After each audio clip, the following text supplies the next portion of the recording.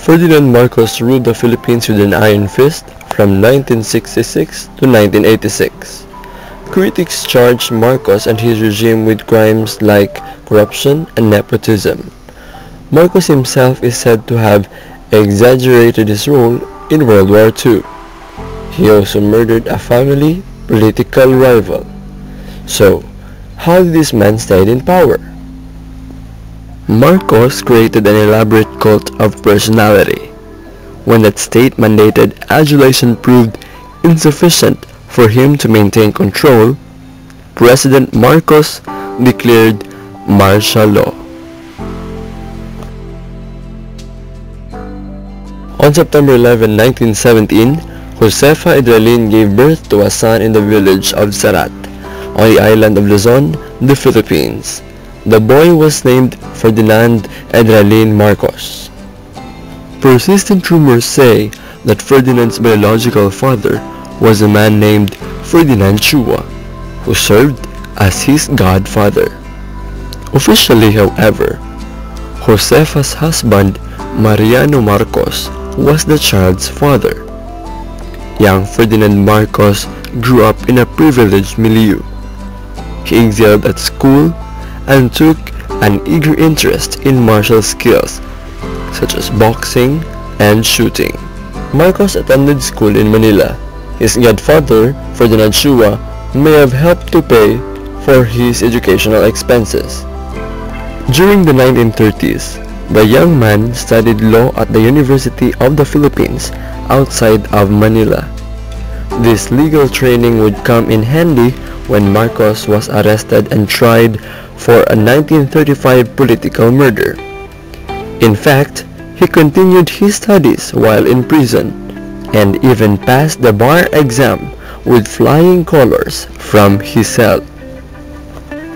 Meanwhile, Mariano Marcos ran for a seat on the National Assembly in 1935 but was defeated for a second time by Julio Nalundasan. On September 22, 1935, as he was celebrating his victory over Marcos, Nalundasan was shot dead at his home. Mariano's 18-year-old son, Ferdinand, had used his shooting skills to kill Nalundasan with a .22 caliber rifle. The young law student was indicted for the killing and convicted by a district court in November of 1939. He appealed to the Supreme Court of the Philippines in 1940. Representing himself, the young man managed to get his conviction overturned despite strong evidence of his guilt. At the outbreak of World War II, Ferdinand Marcos was practicing law in Manila. He soon joined the Filipino army and fought against the Japanese invasion as a combat intelligence officer in the 21st Infantry Division. Marcos saw action in the 3-month-long Battle of Bataan, in which the Allied forces lost Luzon to the Japanese. He survived the Bataan Death March, a week-long ordeal that killed about 1/4 of Japan's American and Filipino POWs on Luzon.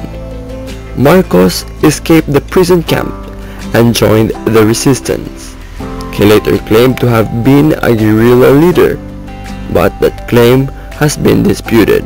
Marcos served in the House of Representatives from 1949 to 1959 and the Senate from 1963 to 1965 as a member of Rojas Liberal Party. In 1965, Marcos hoped to secure the Liberal Party nomination for the presidency. The sitting president, Diosdado Macapagal, had promised to step aside, but reneged and ran again. Marcos resigned from the Liberal Party and joined the Nationalists. He won the election and was sworn in on December 30, 1965. President Marcos promised economic development, improved infrastructure, and good government to the people of the Philippines. He also pledged to help to South Vietnam and the U.S. in the Vietnam War, sending more than 10,000 Filipino soldiers to fight. Ferdinand Marcos was the first president to be re-elected to a second term in the Philippines. Whether his re-election was rigged is a subject of debate. In any case, he consolidated his hold on power by developing a cult of personality, like those of Stalin, Mao, or Niyazov of Turkmenistan. Marcos required every business and classroom in the country to display his official presidential portrait.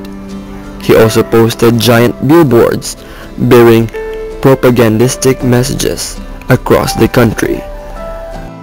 Born on July 2, 1929 in Manila, the capital city of the Philippines, Imelda Marcos is best known as the former First Lady of the Philippines.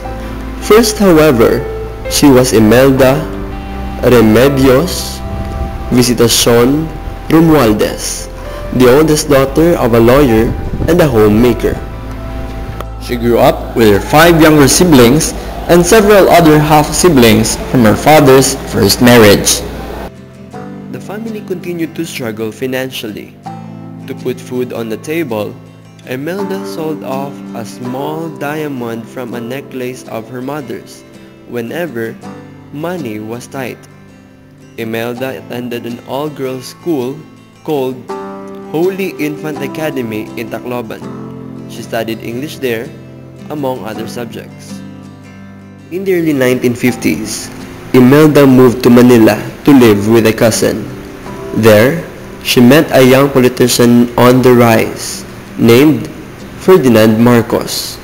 Only 11 days after meeting each other, Imelda and Ferdinand married in a small civil ceremony. The couple then threw themselves an elaborate bash for friends and family a month later. They eventually had 3 children together, Amy, Irene, and Ferdinand Jr., also known as Bongbong.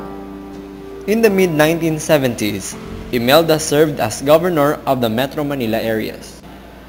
While many Filipinos lived in poverty, Imelda Marcos became known for her lavish spending. She traveled to New York City and other destinations to buy expensive fashions, high-end jewelry, and other luxury items. Marcos had to have the finest of everything for the presidential residence, the Malacanang Palace. But all of this splendor was gained at the cost of the Filipino people. It is believed that the Marcos family and their cronies took billions from the country's coffers. A handsome man, Marcos had married the former beauty queen Imelda Romualdez in 1954. Her glamour added to his popularity. Within weeks of his re-election, Marcos faced violent public protests against his rule by students and other citizens. Students demanded educational reforms. They even commandeered a fire truck and crushed it into the presidential palace in 1970. The Filipino Communist Party re-emerged as a threat. Meanwhile, a Muslim separatist movement in the south urged secession. President Marcos responded to all of these threats by declaring martial law on September 21, 1970. I have proclaimed martial law in accordance with the powers vested in the President by the Constitution of the Philippines. He suspended habeas corpus, imposed a curfew, and jailed opponents like Benigno Ninoy Aquino. This period of martial law lasted until January 1981. Under martial law, Ferdinand Marcos took extraordinary powers for himself. He used the country's military as a weapon against his political enemies, displaying a typically ruthless approach to opposition.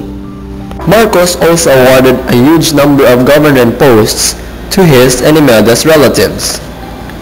Imelda herself was a member of parliament from 1978 to 1984. She was the governor of Manila from 1976 to 1986, and likewise a minister of human settlements from 1978 to 1986.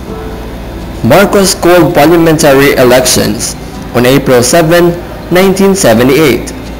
None of the members of jailed former Senator Benigno Aquino's Laban party won their races. Election monitors cited widespread vote buying by Marcos loyalists.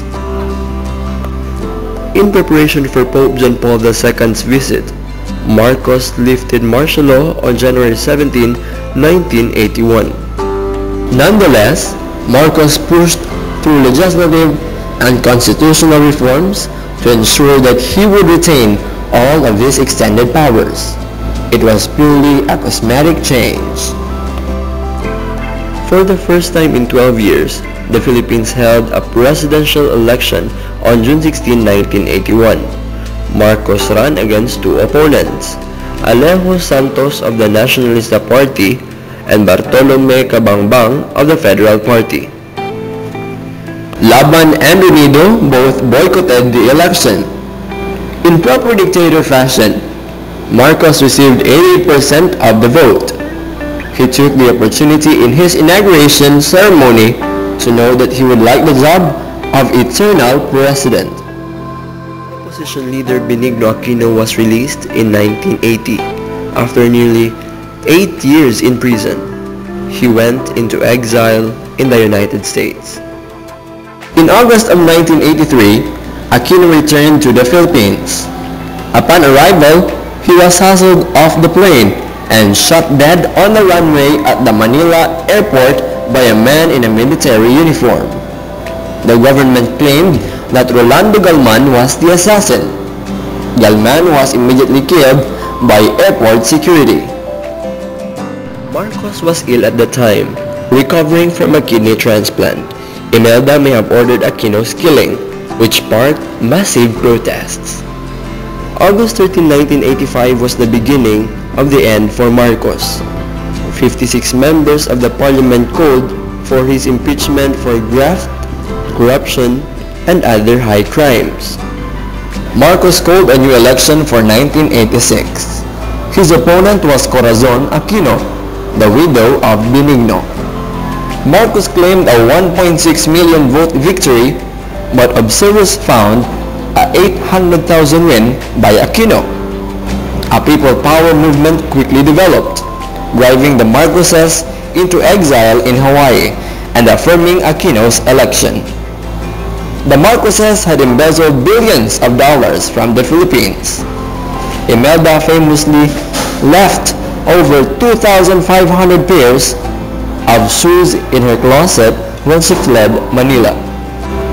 With assassination of local Ferdinand Marcos opponent Benigno Aquino in 1983, the Marcos government began to lose its hold over the Filipino people. Imelda ended up fleeing the country with her husband after he was forced from office by the People Power movement in 1986. In the rush to leave, she left many items behind at the presidential palace. Her impressive collection of roughly 1,200 pairs of designer shoes made headlines.